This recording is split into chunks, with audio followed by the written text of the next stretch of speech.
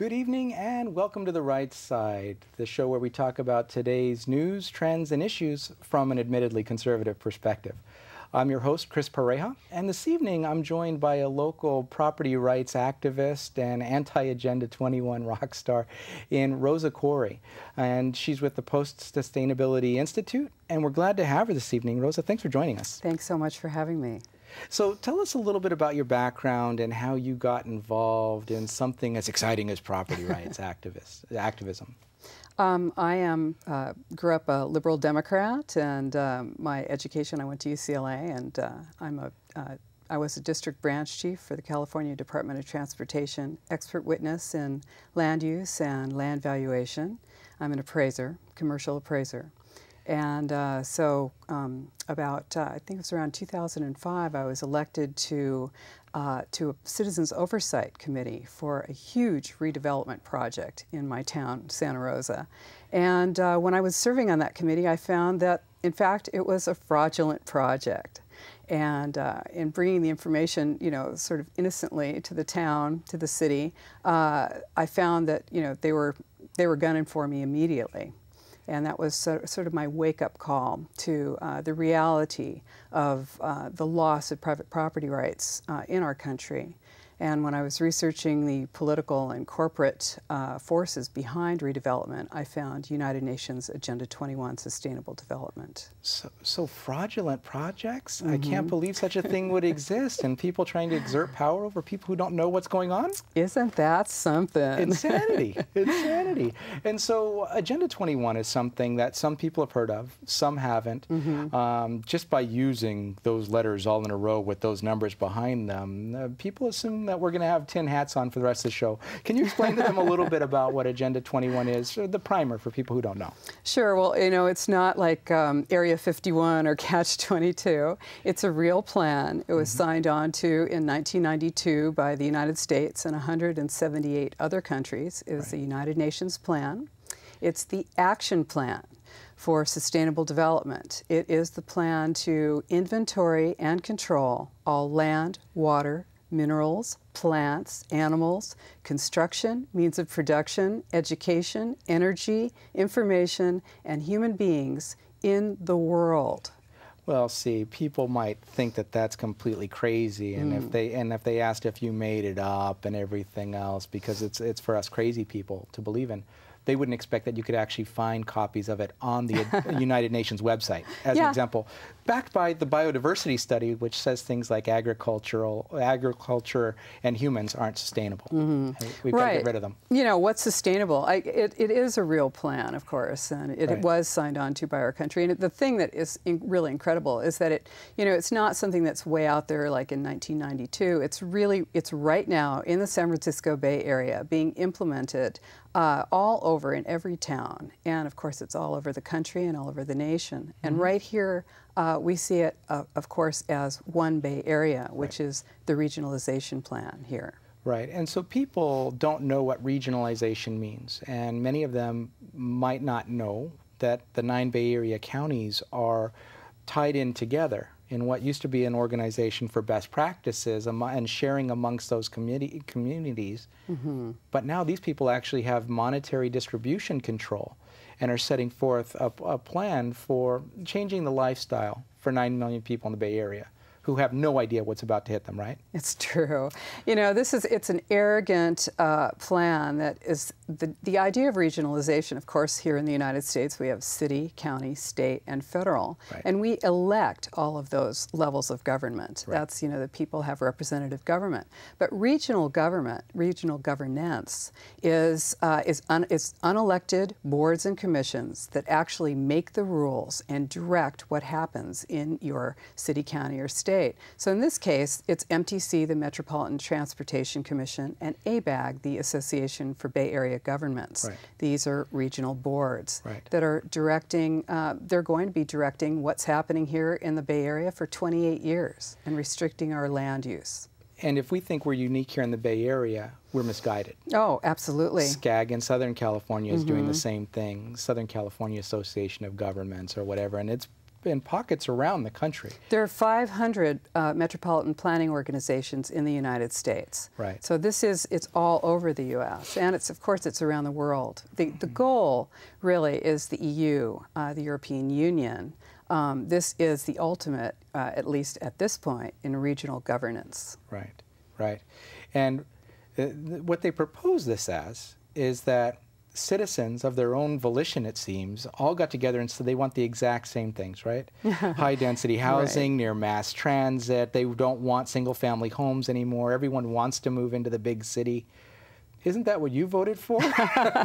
You know, this is what makes people think you've got a tinfoil hat on when you start talking about this plan, because it's a crazy plan. It's not. We're not crazy. The plan itself is crazy, and they use these sort of visioning meetings. You know, are actually using a technique that was created by the Rand Corporation in the 1950s and 60s to sort of channelize political thought or you know, people's opinion into a predetermined outcome while giving them the impression that it was all their idea.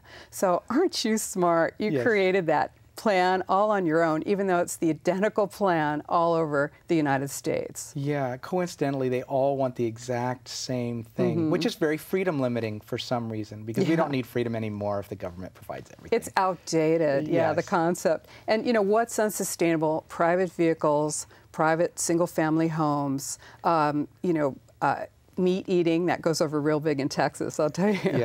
Tillage, livestock, air conditioning, appliances. These are considered to be unsustainable according to this plan. Right. And so how did you get involved in actually not just being ticked off, but your face shows up all over YouTube and various places. You've written a book about that, and you can tell us a little bit about the book.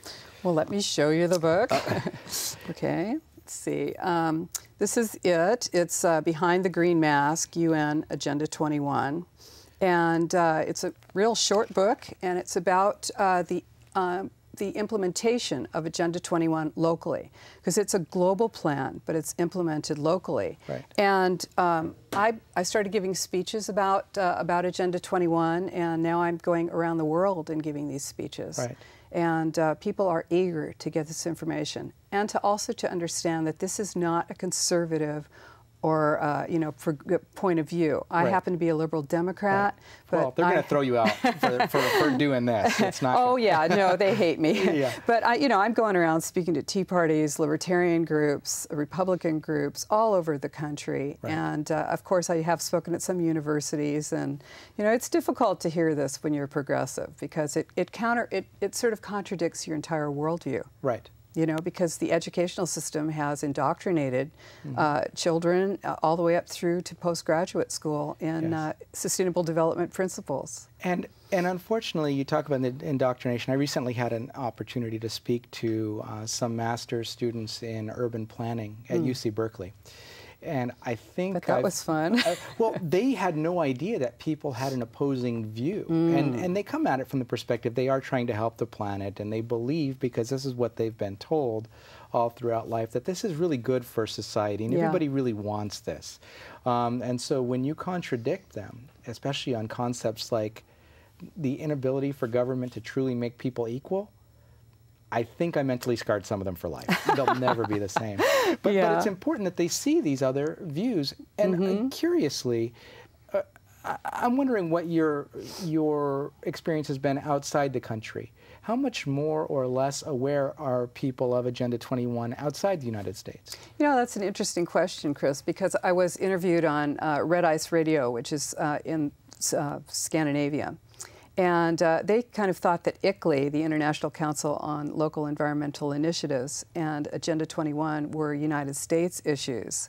And that was very interesting because, of course, it is global. It's all over in every country. And most every country has a local Agenda 21 guideline and program. So that, I think what's happening now, though, is that awareness is really coming to the fore, because awareness is the first step in the resistance. Sure. And even people are shocked to know, even some of the electeds who are not elected to this regional governance committee, but who have been assigned to it, it's interesting that many of the players, like, for example, they're going through public input sessions right now, and it's a whole new set of representatives that are coming through, many of which have no idea of what the plan is about, where it originated, that it's been going since the 90s, that the ABAG website actually has documentation about them signing on to this 15 years ago. And so they have no idea what's going on, and they weren't involved in the initial public input sessions, which literally had 2,000 mostly angry citizens from across the political spectrum saying, this is not what we want. We don't feel like we're heard. You're ignoring the citizens. Yeah. But these guys all have fresh smiles on because they don't know any better. Well, I think they do know better. But the deal is that, of course, these plans are set up to use the Delphi technique to, to actually channel and propagandize the public into the outcome that is desired by this plan. So people who are serving, our local officials are being, propagandized by their own staff. And the staff, of course, is being propagandized by the American Planning Association, which put out a 12-week-long boot camp about how to handle people like me and you who are telling the truth about these plans. Yes. So when you get that kind of, that's so great to catch them and things like that. I actually became a member of the American Planning Association so that I could get that information. I was at their national conference 2 weeks ago on behalf of a client. Okay. But I was there for 4 days of fun in the belly. It's upsetting, really, to be right up close and looking down into that cauldron, because this is really an indoctrination plan, and it is really about taking away your individual freedom, your right to have and own and use your private property. And our nation is founded on private property ownership, and we are losing our freedom. And so you've talked about the fact that some of these electeds are being propagandized and everything else. We've just, as of this week, finished the public input sessions, and many people feel like they were ignored during the session. Some of us went to directly poke the observers in the eye and let them know what we really thought about the plan, and use actual documentation that they've put out to explain why this is a horrible idea. But we've got 9 million people whose lives are about to be affected. Probably less than 1,000 came out because they didn't know what was going on. What now? What now? How can we continue to fight this? What are the next steps as you see them? Well, we have just finished up the public hearing process for One Bay Area.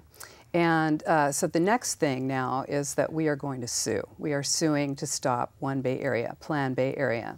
And by we, I mean the Post-Sustainability Institute and Freedom Advocates, and we are raising funds right now to sue to stop this. And we are fundraising all over the United States because the plan that we have here in the San Francisco Bay Area is literally the worst plan I have seen all across the nation, and these plans are everywhere. But this one in particular is the worst because it actually restricts development to a very, very small part of the Bay Area, very, very tiny areas within urbanized areas. And literally 80% of residential development and 66% of commercial development has to be in these areas for the next 28 years. The only way to stop this now is with a lawsuit, and that is why we are out there trying to, trying to get people on board to assist in working on that. And these things are called priority development areas, right? And so for people who don't know that their land is inside a priority development area, they may lose the privilege to use their property in the ways that they want to. For example, if they're not building mixed-use housing or are out of compliance with these other directives, then they're not going to be able to use their property in the way they'd like to. And if people are outside the area, then they're not going to be able to use their property either. If you're in the county, if you're in an unincorporated town in the county, or if you're just out in the county, literally this plan says that 100% of development has to be within the urbanized areas. So they're effectively basically taking conservation easements over the entire county areas in the San Francisco Bay without paying for them. And literally you will not be able to build in the county areas.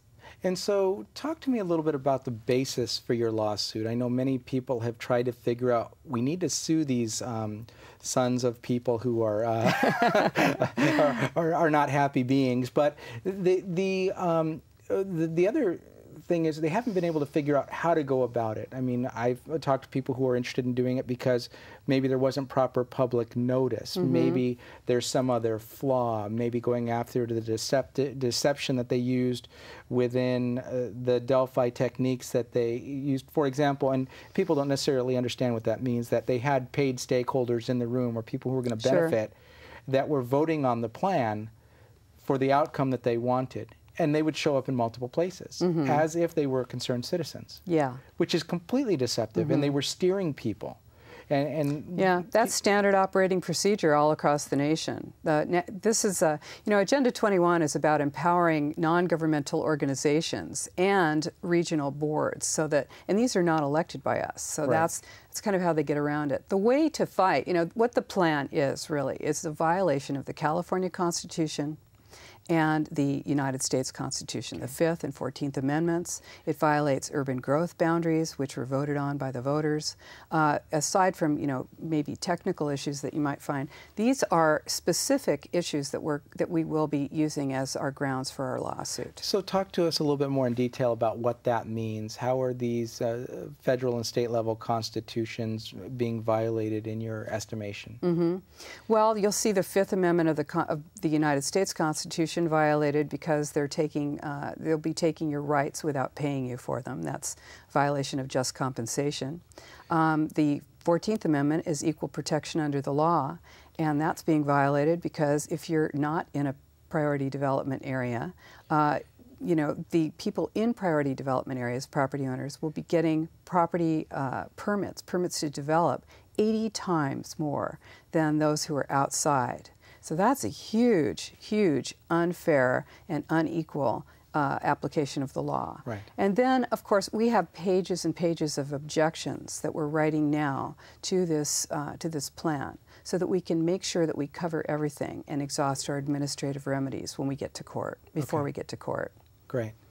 And so on the state level, what are we looking at as far as violations? You know, the state Constitution is great because it actually says, you know, the United States Constitution says that you have the right to life, liberty, and the pursuit of happiness. The California Constitution says that you have life, liberty, and the pursuit of happiness and the enjoyment of your property, enjoyment and use of your property. And so that is written right into our Constitution.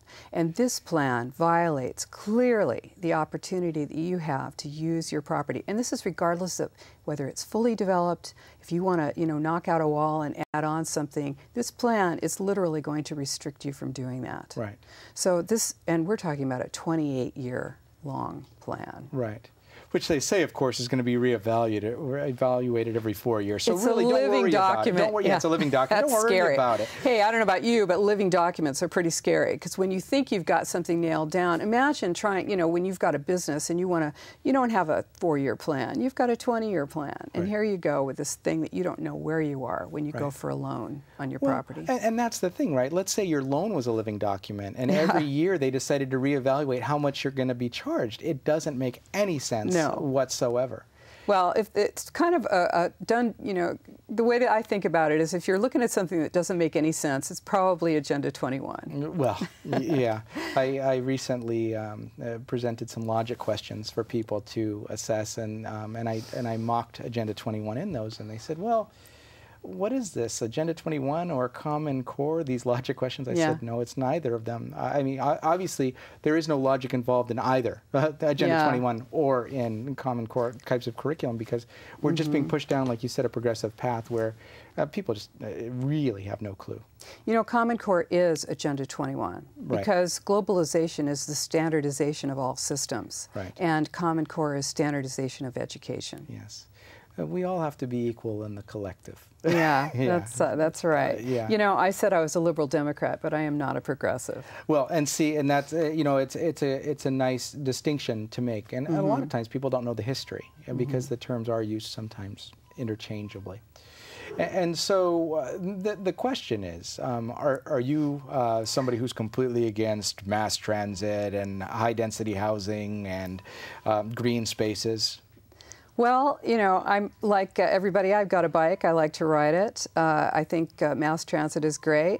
If you want to build a high-density building with ground floor retail and apartments on top of it, great, but don't use my tax dollars to do it. Right. And this is the difference, is that your property tax and your transportation tax dollars will be used to subsidize property types, smart growth, for which there is no demand. Right. And they actually literally restrict development all around that everywhere else, so that pretty much if you want to build anything, you're going to build what you're told to build by MTC and ABAG, and by extension, Agenda 21. Right.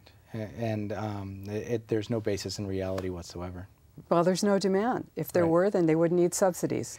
Well, and they're looking at trying to justify, in some cases, transportation investments as an example that they've already made that make no sense based on the density of the Bay Area to have implemented in the first place. You know, that is the philosophy behind this, is that if you don't have enough people using public transportation, let's pack them all into, you know, these areas right near the stations. Yes. And, you know, the train stations, and then we'll have people using transit. But this is, you know, this is also part of controlling, inventorying, and monitoring, surveilling all the populations, and this is the plan. And so tell us how people can find out more about supporting the lawsuit, or how to find out more information about your book. Great. Or you. Well, or me. Well, of course, there are a lot of videos of me on YouTube and speaking about these issues, and as well, you can find my book, Behind the Green Mask, UN Agenda 21, on Amazon, on our websites, Democrats Against UN Agenda 21.com, and also postsustainabilityinstitute.org. Well, Rosa, we appreciate you joining us this evening. We look forward to following what you're doing and also being right by your side, poking people in the eye. So Great. Thank you for coming. Thank you. And at this point, if you'll hold on for just a moment, we'll be back after a word from our underwriter, the Conservative Forum.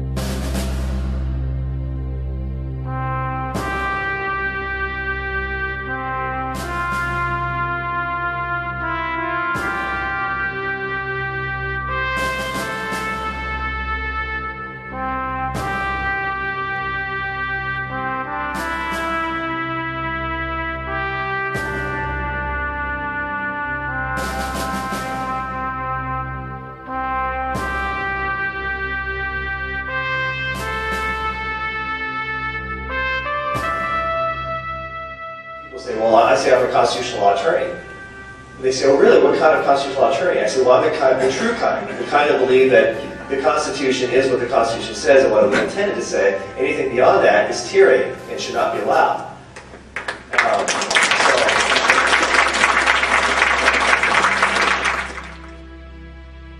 So it's come to this, my friends. You ready? The second American Revolution against a ruling class that simply lectures but does not listen or defend the American people. It is government versus the people. Am I right? Yes. Look at the Electoral College example. Right? A leftist popular challenge to states' rights. You think the founders weren't brilliant people? Did they not know what they were doing by carefully calibrating to get the small states and the big states to come together? Why does Wyoming get 2 senators in California? Actually, I'd rather have Wyoming's 2 senators.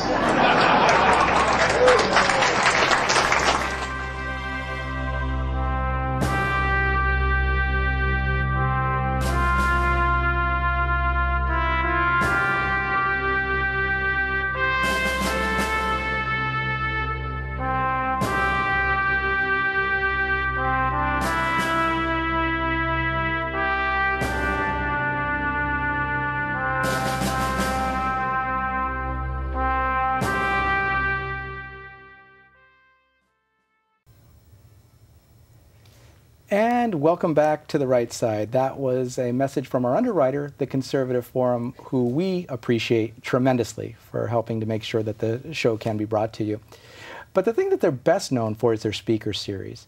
And so just to share a few of the speakers that are in the coming lineup this evening, Bill Whittle will be speaking at the Conservative Forum, and that's held at 432 Stearland Road, just 3 minutes from here in Mountain View at the IFES Portuguese Hall. Typically, it starts at 7 o'clock and doors open slightly before then.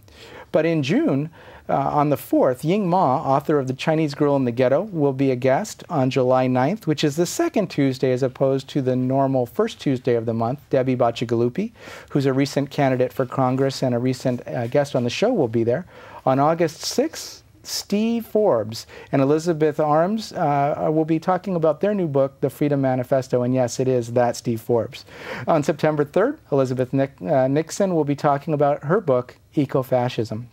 But in closing tonight, I wanted to share a little bit of the logic that I hinted at during the show that doesn't exist within the One Bay Area plan. I posed a few questions for some of my Facebook friends, and the first one was One Bay Area logic question of the day number 1. If high-density housing is more affordable, why isn't rent $300 a month in San Francisco or in Manhattan, as an example?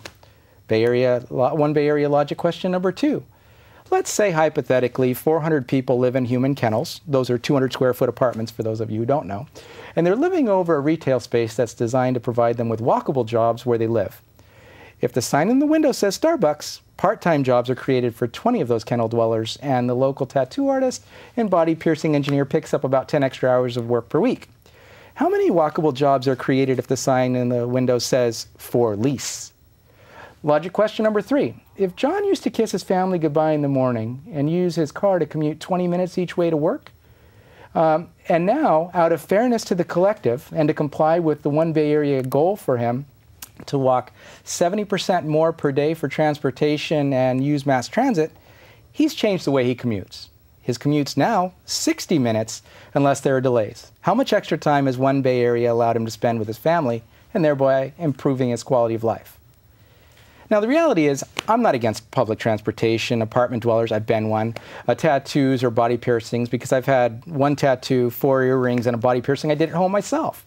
I'm not against these things, but what I am against is a central planning organization dictating to me and 9 million other people their version of utopia, and these people have no idea what's about to hit them.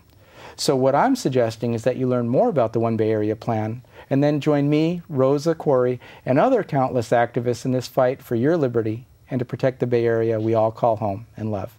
I've been your host, Chris Pareja, and this has been The Right Side. We'll see you again soon.